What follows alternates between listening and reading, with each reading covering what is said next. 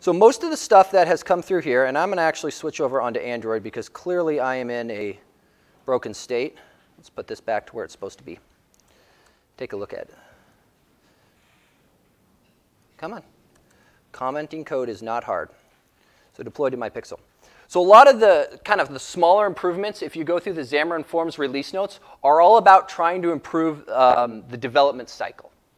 This whole idea of I have to make code changes, I have to compile, I have to deploy to my emulator or device, I have to test them, I have to realize, oh crap, I made a mistake, let's go back and fix it, do it again. That takes a lot of time. And especially on mobile, you'll watch what an Android build can do, especially one that's probably going from a clean state. It can take a while. Now this isn't necessarily a great high-end machine as a good example of performance. I'd say average, maybe a little lower. But it can take a while to actually do that full deployment out. Okay?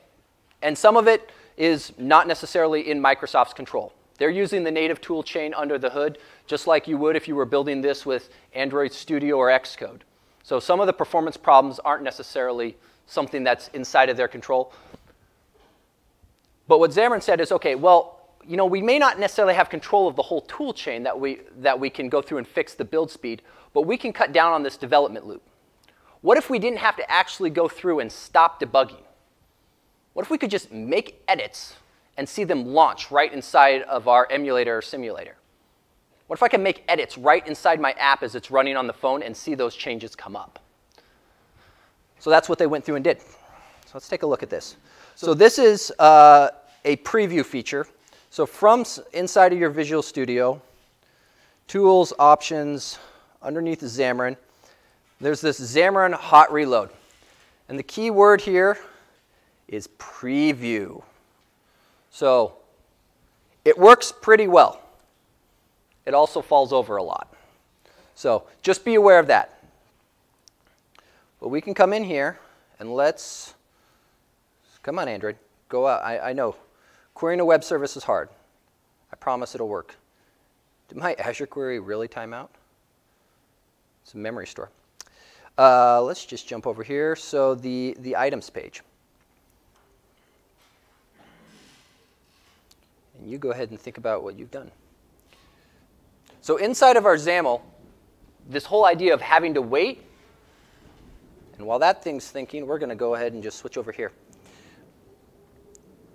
And we're going to launch up, let's do the Android side of things if we can, because hopefully this guy connects. So what you aren't seeing is I don't have a Mac sitting here.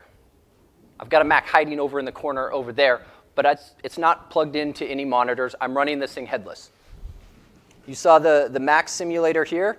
This runs on Windows. I don't have to actually physically connect to a Mac. You need a Mac to be able to compile an iOS app. There's no way around that. Apple ensures it. But there's no reason that you have to have a Mac that you're actually doing your development on. If you like your Visual Studio environment, you've got your tools and your tool chain set up there, great, keep using it. This is the way I end up building my iOS apps. I like Visual Studio on Windows. Setting up the renderer, it's thinking about what it's supposed to do. So inside of the XAML, one of the other small features that they went through and added is this idea of design time data. And there we go, finally. So on the right here, I'm getting a preview of what is my items page going to look like. So from the actual app, you'll notice this doesn't include the shell stuff. And why am I getting notifications from Teams? Teams needs to be off immediately. It's just the inside portion of my shell, just the content of my page. And you'll notice inside of this design preview, it's getting close-ish. Like if we look at it, we'll notice, okay, well, it's kind of got the relative font sizes pretty close. It's missing on the colors. This design preview is one of the things that they added to try and make it quick and easy for you to develop. But you'll notice it's also showing different content. So inside of Xamarin.forms, and this is different than all of the other XAML frameworks, is you can go through and put design time data on any property you want. It doesn't have to be tied to just item source or data context or pre-populated stuff. I can go through and say, my item source, I'm just going to populate this with a bunch of strings, which is what we see here. I can come in on my label and I can say, you know what? When I'm in design mode, we're not going to deal with the actual object behind the scenes. I just want that string directly. For design mode, I want my text color to be red because reasons. And I get a nice preview. Now, this is important to note. This is a preview. This is not reflective of what your app will actually look like at runtime. It's a best guess. Okay? Because you'll note that this text color, even before my preview one, didn't quite work.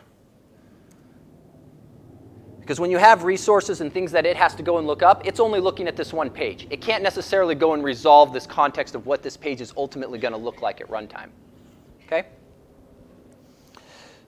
Now, if we can get this thing to play nice, let's just jump over to the About page and see if we can get this guy to actually demo the way I want.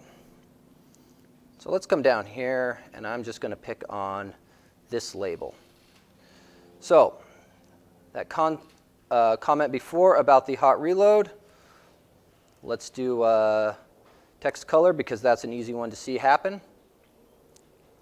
I make a change, I see it running. For people who have worked in things like UWP and WPF, this is like, finally, this is what we've had for a while now. But this is now in Xamarin.forms. And this also works on your actual devices, not just on your simulators and emulators.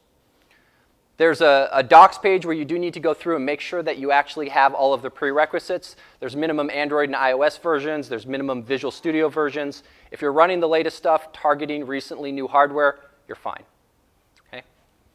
But it does let you go through and start making changes. And obviously, there are changes I can make in my XAML here that aren't going to be able to be propagated forward. Things like if you register up a click handler, that's not going to automatically start working for you across. You're going to actually have to stop, recompile, and push out. But if you're looking to go through and do it, I tend to not like the XAML previewer at all and much prefer this. I don't want a best guess of what my app might look like at runtime. I want to see what it is looking like at runtime. Yeah?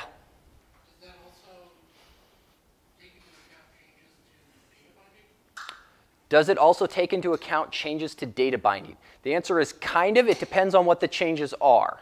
So if it's, oh, I didn't actually get my property name correct, let me fix that in the XAML, sure. If it's, oh no, I need to change this, the moment you start touching anything that has to do with the C# or the generated code behind, it's probably not going to work. Okay? This is mostly just XAML layout stuff. And certain amounts of additions and deletions are also going to cause it to just give up. Correct, yeah. Binding handlers, those types of things, it's going to start to fall over.